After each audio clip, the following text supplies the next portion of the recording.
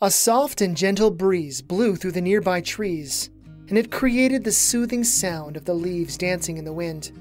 It was a warm day, but pleasantly warm. Nevertheless, a wild ache gyrated in Linnet's stomach. No matter how beautiful this day was, doom and wrath grew in the shadows and in the spaces between dimensions. All of their hard work and careful cultivation was cracking and splintering. Soon it would all collapse under the weight of Columbia's hate. While Linnet understood that the scope of Titania Tech's aggression spanned countless dimensions, Duinville was her home. She wasn't alone, but with Alfreda, Elvinia, and Nixie seated beneath a pavilion with various picnic tables under it. Perhaps 100 feet away there was a playground with swings, a jungle gym, and other such things. Duinya giggled loudly as she ran around in silly little circles. I appreciate you all letting me be here for this one. Usually they're at other places. And you know how Duinya is. So much energy. Yeah, I don't know where she gets it. I was pretty subdued as a child, and Nixie is all about chilling out. Maybe you both have recessive genes for being super hyper. Well, then again, she is a little kid, and kids are just like that. I'm sure when she gets a little older, she'll be just like you. I don't care how she grows up, as long as she's happy and healthy. Agreed. There's a small part of me that's relieved I'm no longer an operative, especially because of what's coming. However, I am totally willing to reactivate if you need me to. That won't happen, darling. I'll bear the brunt so you don't have to get involved. Hey now, don't forget us. She's right. We're a group, supporting one another through thick, thin, or otherwise. With all of you, as well as the new operatives and arcanists, I know we're going to be more than enough to handle Titania Tech. Still, we have to be more careful, especially if we want to avoid what happened to Gadeen and Visa. Don't worry. I have my gals working on more innovations that will keep our operatives safer. Great. I can't wait to see what you all come up with. Thank you for being such an amazing R&D head. No one else could do what you do. Oh, you're probably right. But thank you, nonetheless. Oh, there's Dana! And she's with someone. Dana strolled along the sidewalk with a young woman beside her. The newcomer stood about 5'5", had really pretty black hair and stunning brown eyes. She was curvy, and she had excellent fashion sense. The woman wore a pair of comfortable light brown boots with fur at the tops, a pair of light brown khaki pants, and a burgundy long-sleeve sweater. When the young woman saw the group, she paused for only a moment, and her eyes sparkled with slight suspicion. Nevertheless, she trailed Dana's steps like a puppy. Alfreda sat up straighter, and even Nixie narrowed her eyes slightly. Elvinia, on the other hand, smiled and waved. Well, you're a new face. Hi there, I'm Elvinia. You're Elvinia? Oh my gosh! Wow, you're, I was expecting something different. Oh yeah, I forgot to mention. They wear these special artifacts that make them appear human. In reality, they're all quite small. Or maybe you're all big. Dana sat down at one of the tables, and the new girl sat beside her. Ladies, this is Raquel. She's a new Sparkle Guardian. Linnet gasped, and then she grinned widely. Wow, you're one of the new ones? Wow, that is so exciting! Hi, I'm Linnet. You've already met Elvinia. And these two are Alfreda and Nixie. Alfreda is our Citadel commander, and Nixie is our former operative, a successful entrepreneur, and she's Alfreda's wife. Suddenly, Duinya was right beside Raquel, appearing out of nowhere. Hi, and I'm Duinya. Alfreda and Nixie are my moms. Oh, you have really pretty hair. How can I make my hair look like that? Raquel nearly jumped when the small child rose up from the shadows. To her credit, she smiled a little and beamed a warm expression at Duinya. Well, I use a co-wash and only use it twice a week. Ooh, Mama, can I use a co-wash on my hair? We'll see. Now, darling, what did we say about getting too close to people? Duinya's exuberance deflated slightly, and she took 2 big kid steps back away. And we need to respect people's personal bubbles. I'm sorry. Oh, no worries. It's nice to meet you, Duinya. Why don't you go back to playing on the playground? We all have to have boring adult talk. Unless you want to sit down and listen to reports and such. No way! I'm going to go pretend I'm a dinosaur. Duinya curled her arms up close to her chest, bared her teeth, and made snarling noises as she ran back to the playground. Everyone watched her scamper off. A great warmth danced inside Linnet's stomach, and she let out a happy sigh. You have such a beautiful daughter. Who's the father? Or is there a father? I'll be honest, I don't know how your, species works. Our species doesn't have boys. Not like you humans do. Well, not since ancient times, anyway. Therefore, we don't have the same, reproductive process you humans do either. Yeah. Whereas you humans have to engage in physical procreation and then have to carry a child for 9 months, Nymphians have a spiritual procreation, and we magically create daughters from a brief melding of our souls. Babies are created 3 days after a magical ritual.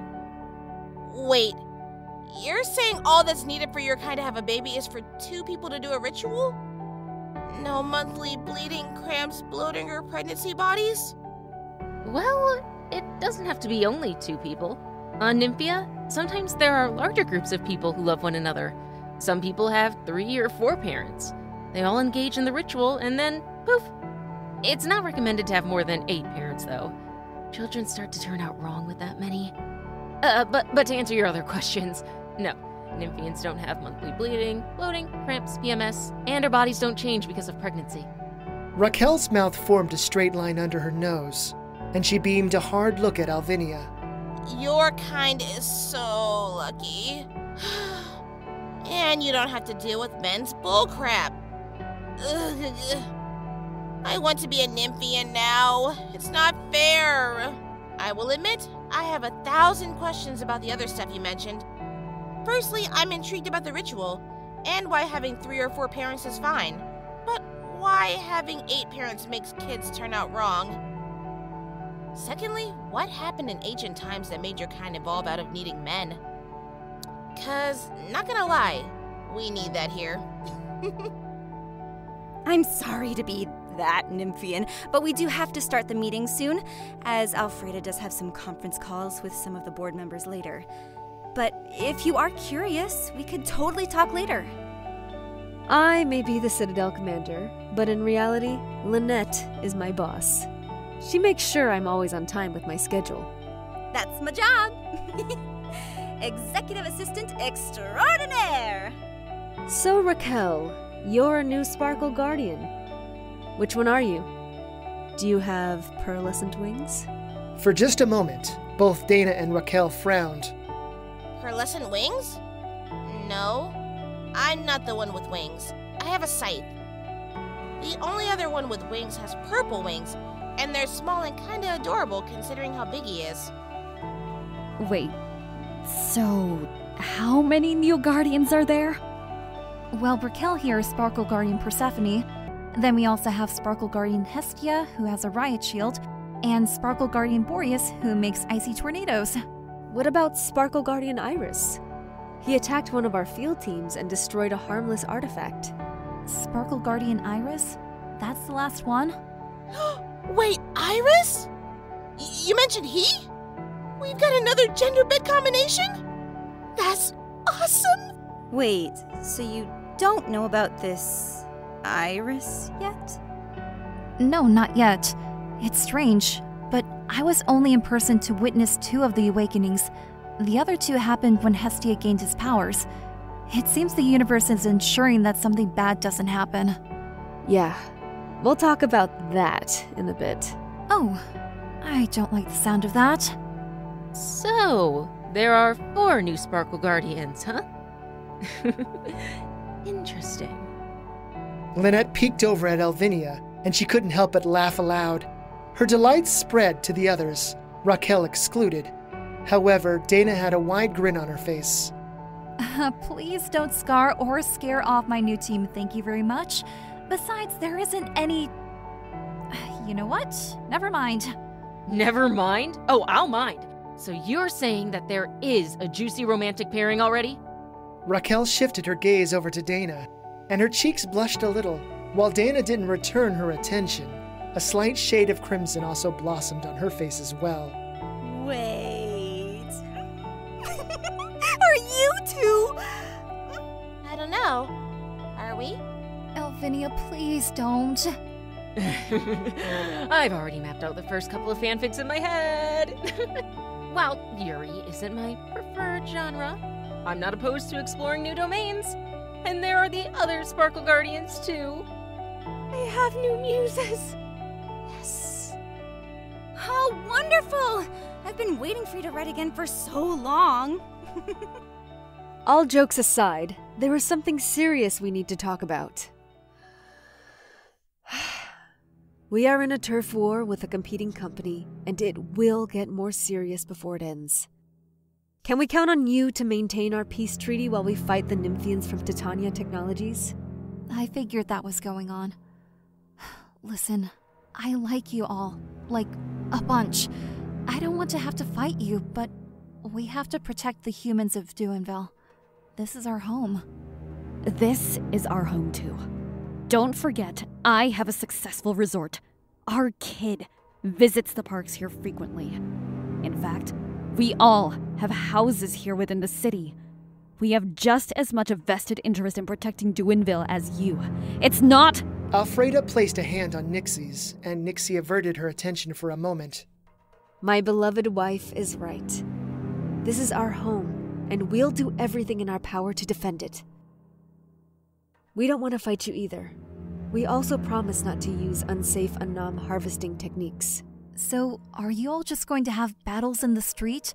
How are we to know which Nymphian is a good one and which is a bad one? Once there is actual combat, what will you have us do? For a long moment, no one said anything, and sharp bitterness stabbed within Linnet. Understand that we want to get back to a place of peace with you. So long as you use safe techniques, then we can coexist. But this is different.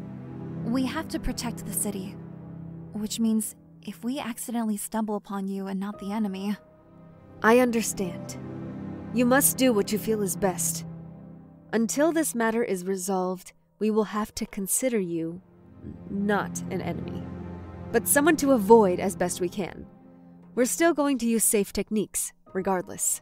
We appreciate that. And we promise that if your operatives flee, we won't stop them. But if they're trying to kill us like the enemy Nymphians have been trying to do, there will be no mercy. Understood. Dana, there is something you need to know. The enemy Citadel commander is named Columbia, and she's pretty evil. She's Merica's daughter. Merica's daughter? Yes, and she's trying to kill all of us. As the Sparkle Guardians were involved, she might be trying to get you too. Be careful. I'm sorry, but who is Merica? Merica was the Citadel commander before Alfreda here. She tried to destroy the city to create massive amounts of Anam energy. Anam? You mean soul energy? And why would destroying a city create massive amounts of it? Merica discovered that when a living creature dies, a massive surge of Anam energy is created. Her plans were to harvest the energy at the brink, and at the moment of death to get the most potent sources. It was barbaric, and yet, she didn't care. Wait, you mean, like 5 years ago? And you all saved us? Yeah, it was a horrible fight, too. We lost nearly the entire R&D team, with the exception of Elvinia. And I was badly wounded. Poseidon almost died, too. He had his guts ripped out. Zeus went unconscious, and Linnet was stabbed pretty badly. Yeah, I actually killed Merica. Something that I regret to this day. I hate that we had to be placed in that situation. Elvinia placed a hand on Linnet's shoulder, and she frowned. Upon instinct, Linnet reached up and placed a hand on Elvinia's. If you didn't, then you would have died. We all would have probably died. I'm sorry that you had to be the one to do it, but I'm glad you did. Raquel leaned over to Dana and she whispered, but Linnet still heard her. Are they? No. Actually, there is another dark facet to the Titania Technologies Nymphians. While I have not confirmed it yet, I'm almost fairly certain I know who the head of their R&D department is. Why do I get the feeling I'm not going to like your answer? Because you won't. You won't know the name. And in fact, most Nymphians don't know her. I do because we went to college together. Her name is Majida. She's an actual and literal embodiment of what you humans call an evil mad scientist. She's going to make artifacts that are super vicious and malevolent. Tell the other Sparkle Guardians to be careful. I will. We're actually meeting with both Hestia and Boreas later, and we'll let them know then. We'll also keep an eye out for Iris. Dana pulled out her phone and then she glanced at it. Oh, we have to go. Oh, is something wrong? Or are you meeting with them right now? Another sudden blush covered Dana's cheeks. You don't have to go if you're not feeling it. I will totally understand, one way or the other. No, I want to go. Besides, I need a distraction after finding out what we just did. Raquel and I are going to see a movie. Like on a date? Aw. Or a first date? First one. Dana rose up from the table, and so did Raquel seconds later. I still want to keep communication open with you all, and perhaps that will mitigate us clashing. We'll do our best to avoid you, and we'll focus on keeping humans safe. Good luck in your turf war.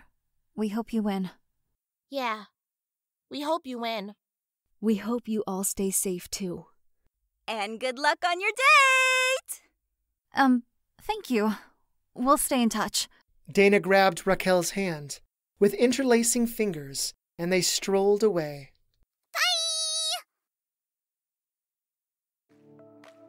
Oh, they got through the second and third barriers?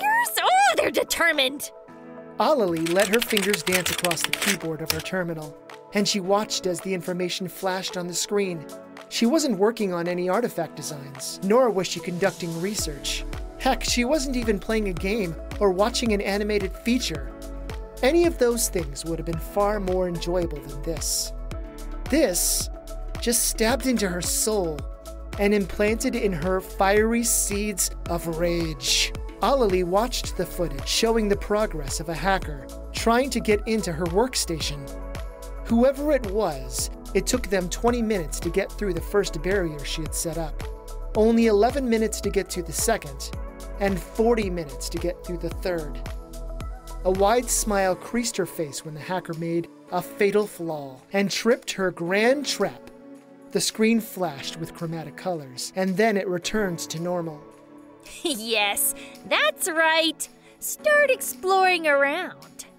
The mouse moved around ever so slightly, and then a graphic of a black hole appeared on the screen. The screen that the hacker looked at got swallowed up and was replaced by the initial login screen. The mouse remained still, and despite that, Olilee knew. Start from the beginning, you sneaky prick! Olilee grinned as the hacker started trying to pierce through the first barrier again. They only persisted for a few more minutes before the hacking stopped. Let that be a lesson to you, fool! She leaned back in her chair and she stared up at the ceiling. Her enjoyment of the situation quickly faded, and then she crossed her arms over her chest. Someone had tried to gain access to her station. The mere prospect of someone trying to rob her of her ideas and violate her inner sanctum nibbled at her. Who could have done it, though? Karina? Absolutely not. There was no way Karina would do something like that to her. She and Karina had a special bond, one that was quickly becoming an important connection to Olilee. The longer she thought about the interesting operative, the warmer Olilee's innards became. Maybe it was one of the other Arcanists. That was a possibility, but why?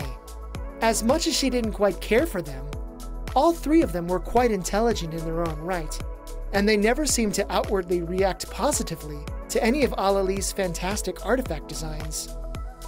Maybe that was a ploy, and they were trying to steal her ideas. But then again, why would they do that? Surely not to pass it to Elvinia as their own. Elvinia would know. Elvinia was also not a possibility. This was quite troubling, and something that needed to be brought to Elvinia's attention. Olilee got up from her workstation, locked it, and then left her domain. As she moved, she peeked over at the others. None of them regarded her, as they were too engrossed in their own works. Likewise, Elvinia was working on her terminal when Olilee stopped in the doorway to her area. Elvinia glanced up and noticed her. Olilee, what can I do for you? You usually don't come to me. Olilee gave one more nervous look to the others, who were still not regarding her at all, and she moved inside a few steps. Being inside this area, the likelihood of her being overheard was smaller. She only took 5 steps inside. I have a problem that I need your help in solving.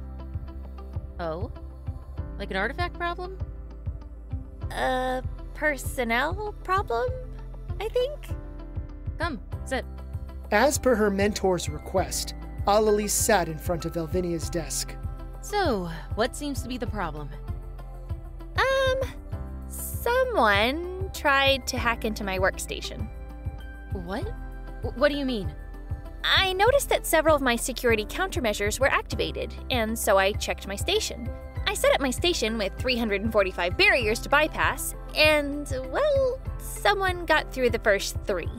But I set booby traps to make them think that they have to start over, when in reality, I've looped the barriers to look like one another to wear hackers down.